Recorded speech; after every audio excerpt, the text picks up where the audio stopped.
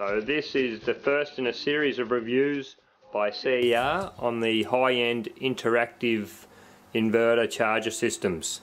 This is the Schneider electric hybrid system here, and the other two will be the SMA Sunny Island and the Selectronic system.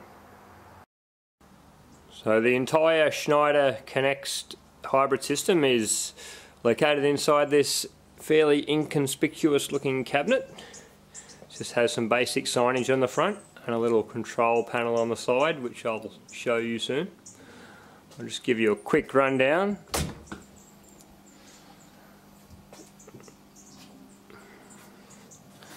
So we have the battery bank down below, a 48 volt battery bank, and we have the inverter and the regulators located in this section, which is separated. There's a bit of snow on the mountains in the background. Unfortunately it's a bit overcast, so we can't see the full snow-capped peaks. But here's the 4.5 kilowatt solar array.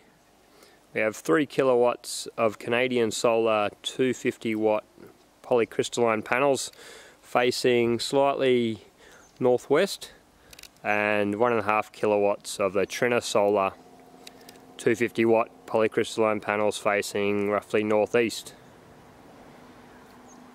Both well regarded panels have had good reviews and seem to be performing very well.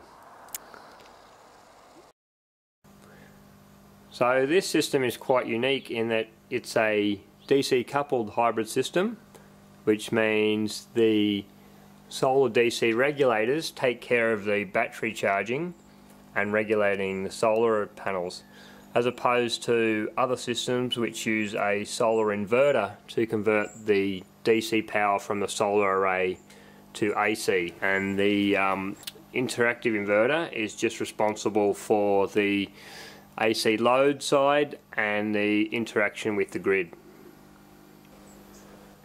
So the Schneider Conext XW Plus series inverters come in two different sizes. This is the Conext XW 7048 inverter charger, which is a 5.5 kilowatt continuous output battery inverter, which can peak at roughly 9.5 kilowatts surge output, which is quite high. The other larger version is the 8048, which puts out continuous of 7 kilowatts and peaks around 12 kilowatts, so very powerful inverters. So the Conext XW inverters have quite a straightforward little display with a power switch and a basic battery indicator. We're a little bit low today, being a very overcast day, about 50%, 60% full.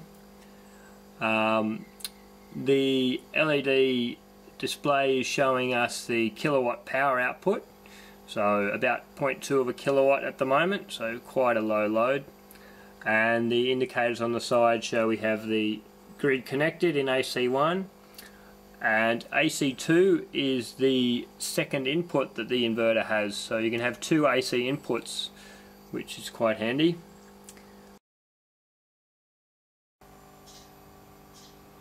So this is a DC coupled system, so we're using two DC solar regulators here, the Schneider Conext MPPT 6150 solar DC regulators.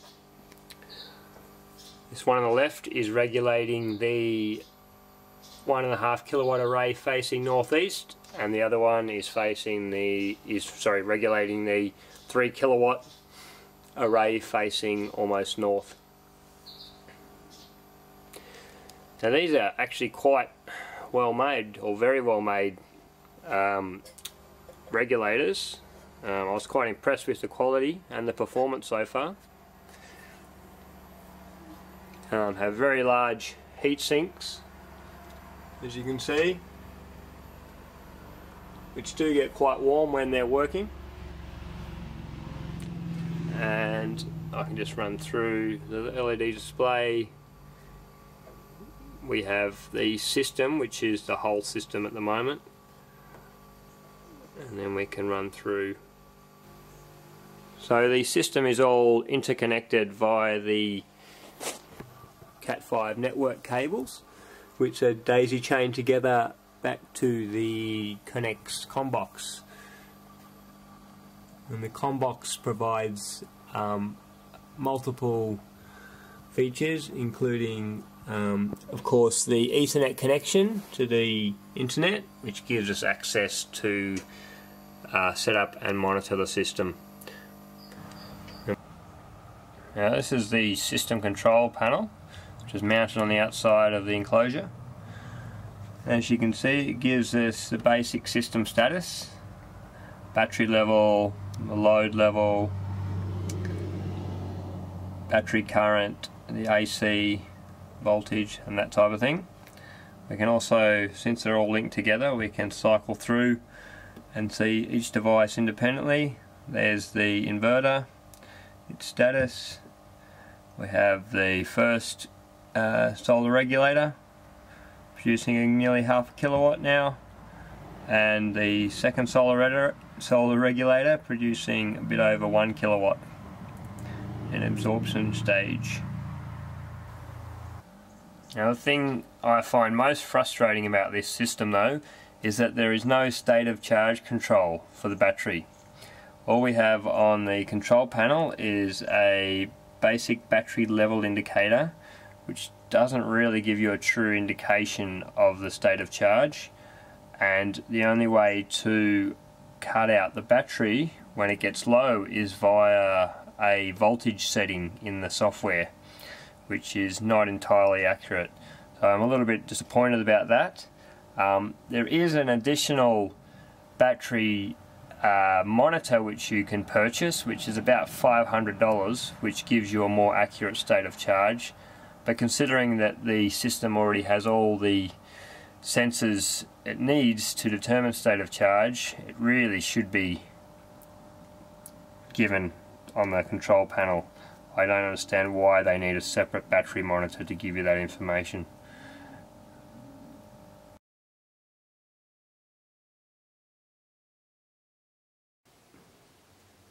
So here we have the Conext ComBox web interface, which is used for monitoring and setting up the system. As you can see on the home page, we have a simple energy path diagram showing the transfer of power. It's late in the day, so we're not generating any solar power at the moment.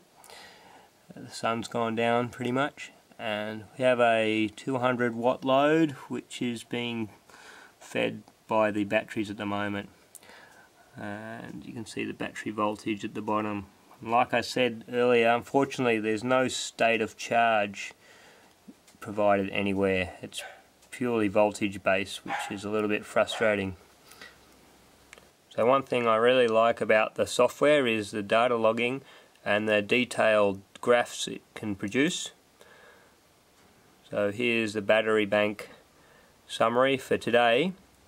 It shows battery bank voltage, current and the temperature, and it also gives detailed load plots as well. So it's quite useful. Then we have the setup parameters, all the different components. Go to the inverter, we can change its settings.